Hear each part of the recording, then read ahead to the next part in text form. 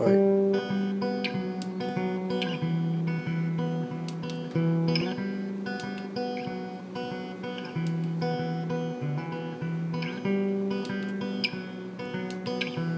Deixa ele rodar fazer um ciclo aí de novo, dando gol pra ele.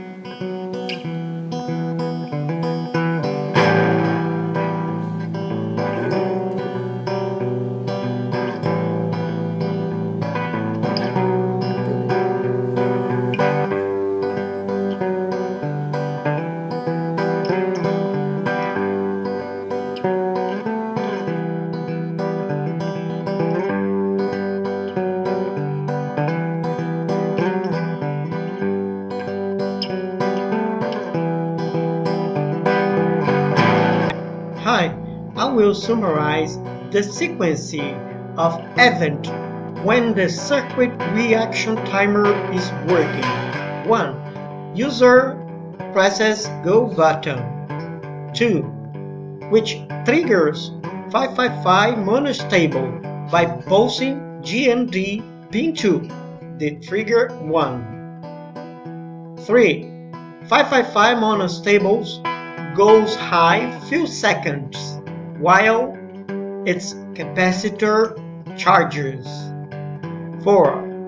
555 monostable output drops back low, communicates a pulse of low voltage through pin 4 of 555 bistable.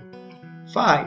555 bistable output flips low and flops there. The LED and the display lights are on.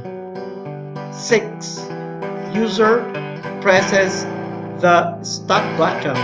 7. The switch connects pin 2 of 555 bistable to ground. 8.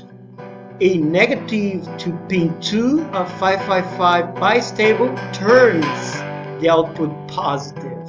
This pulse disables the clock of 4026 IC, freezing the display. 9. The user presses reset button. 10. It sends a negative pulse to pin 15 of both 4026 IC, resetting the display. That's it. Thank you very much. You are watching Jungletronic channel. This is your host, J3. Bye.